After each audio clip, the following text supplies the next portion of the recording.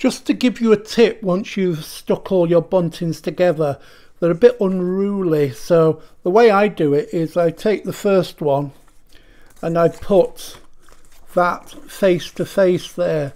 Then the next one can turn over like that. Next one faces that way.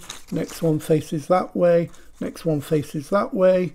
And you just keep twisting them, and then you'll find you'll be able to keep them in a nice organized way. So there's all my buntings now ready. And if you take the ends of the strings and just wrap those around, and take your container, whatever you're going to keep them in, keep them all nice and neat and tidy till you want to use them.